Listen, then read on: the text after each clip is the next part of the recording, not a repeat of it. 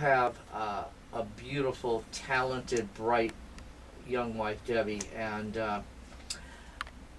what were her feelings when she found out? Number one, you were interested in taking the job and got the job as a head coach. She has a busy schedule. You already had a busy one. Her thoughts on that? No, you know, Debbie and the family. I mean, Yes. you talk about all Right, the grandchildren, kids, grandkids, kids. They were probably my biggest supporters. They wanted me to Good. have a team. They like to follow a team. It's a lifestyle for us. It has been for many, many years.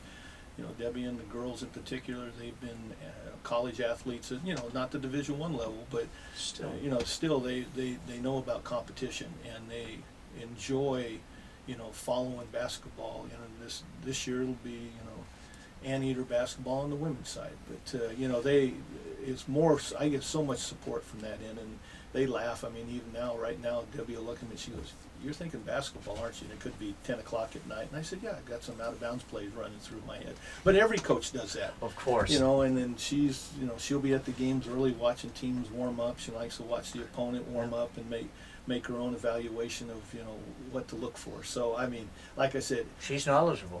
she is, and I use the word already, it's a lifestyle for us. Right. And we sort of put a lot of things on the back burner from October through March, you know, for that 6 months, 5.5, 6 month stretch, because it's just the way it's been for many, many years. But it's good. It's good for us. So you'll have to put that hobby of yours, gardening, on hold for a bit, huh? I still, when I get, you know, either I'm cleaning because I get nervous. You'll see me even on the bench. When I get nervous during the game, I fold the towels. I'm sort of backward, you know, like That's beautiful. Tarkanian used to You chew on divide it. them, I yeah. fold it, and then I grab another one and fold it as I'm watching. It's just a nervous habit. Right. But I go out to, you know, clear my head. You know, I'll go out in the yard and just start pulling weeds and trimming shrubs that don't need to be trimmed, just to, you know, get my head clear and get alone. Sure. And when I was at Idaho, now, you know, dead of winter, Right. we'd lose a home game. You know, when that happened, we'd lose a home game. I'd go home and start shoveling snow.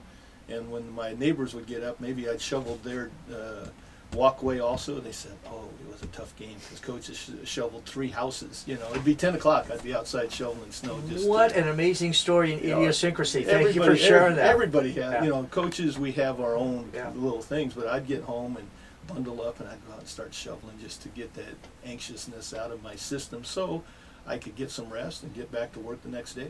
Absolutely, and you are an awfully hard worker. Doug Oliver, our guest, we have a couple more minutes with the coach. By the way, the first exhibition game for the UC Irvine women is October 30th. As we tape on a Monday, the show airs on Tuesday, 2 weeks from the time that you will hear it. That will be in Cal State San Marcos. Their regular season opener against Santa Clara is November 9th, and you can go to the women's basketball webpage and they'll have all the information of home and away games.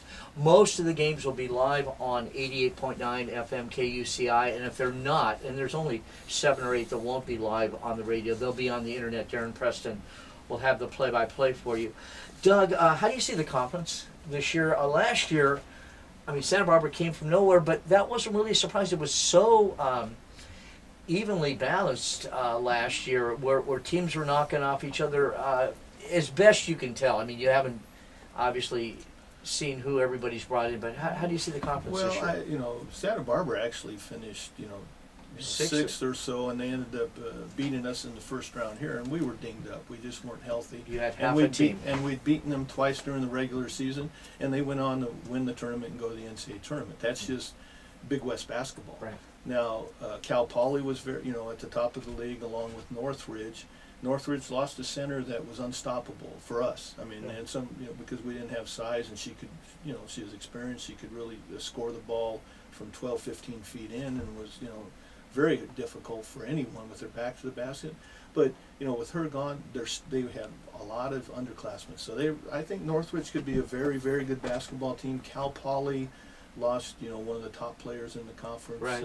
Another type of post player, and a couple other kids. But so I agree with you in that, you know, it's a little up for grabs right now, right. And it could be, you know, it could be fun. It could be one of those years where there's every weekend teams are changing that 1, 2, 3 spot, and so, you know, hopefully we're in the mix, and, you know, we're going to play as hard as we can. I can't evaluate us until I get a few games under our belt in November, December, and start watching other teams that we will be in our conference on videotape. But I do believe that we have a toughness that we played with last year that we're going to challenge and be in every ball game. Well, the school was smart enough to give you a contract with some length to it. I'm not going to tell everybody how many years it is, but it's a while, and you will win, and they will give you some time to put that Oliver touch on. Before we finish up, I want to identify a really fine staff that you put together, and I'll let you do the talking. Annie Mai, Lauren Bowie, and Michelle Augustova. Tell us about them and your reasons for putting this staff together. Well, I was fortunate enough to, the year I spent last season on the women's side, I worked with Annie Mai and Lauren Bowie, and both of them former players here, right.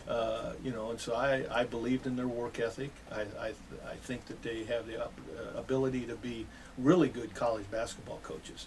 But when you're putting your staff together, you want to cover all the bases of administrative work, personalities, on the floor coaching, recruiting is the right. lifeline to any program, and they are very outgoing and knowledgeable about this institution. Know what it takes to be a good student athlete here. So I was happy to retain them, and they wanted to continue being part of this program. And then Michelle Augustavo, she was a young lady that I was introduced to, and she gets it. She played a couple years at University of San Diego. And then with a coaching change, she transferred back up to University of Washington, where she was a very good player, both institutions. And she gives us a little different slant on the recruiting and different look on the floor. She's I have them sort of pigeonholed in. Lauren works with the post players. Annie being a former point guard, she works with the point guards, and Michelle being a shooter and a scorer during her college career. She's on the, working with the wings, so that allows me to move from spot to spot to spot, and watch and evaluate, and know what I have to add to practices or take out just by what I see. And then our operations person is a former player at University of San Diego, Kiva Herman, who will be mostly involved with the administrative things and some of the video. And she was an excellent, fine player during her career, and actually played a couple years professionally in Europe. So. I have an energetic young staff of women that will really help move this program forward. Right, and being the age, being so close to the players, it's great for as far as relations and just the the camaraderie that goes along. Doug, we'll close on this. How do you like the format of the women's side of the conference tournament this year, with the first the semifinals to get you to the Final Four, which is at the Honda Center?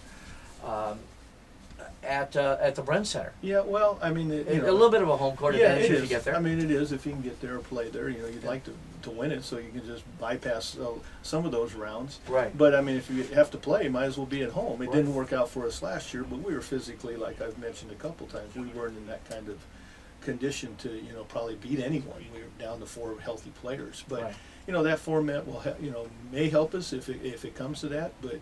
Everyone will have played in the Brand tournament time. Everyone steps it up. But if you have to go anywhere, you might as well stay at home for that. But I would really like and enjoy watching this team play at the Honda Center if we're good enough. Oh, you will be. You will be. Doug, they're in great hands. It was a great hire.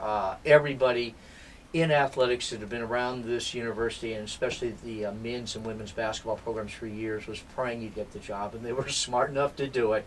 We're in good hands. I wish you all the best. Be out to see you as much as I can, and thanks for the friendship over the years. We have a number of double headers at home with the men's program, so I will see you, and I appreciate the kind words. All right. Doug Oliver is our guest. We'll take a break and be back with more on this edition of the Blue and Gold Report on the home of Anteater Athletics, 88.9 FM, KUCI.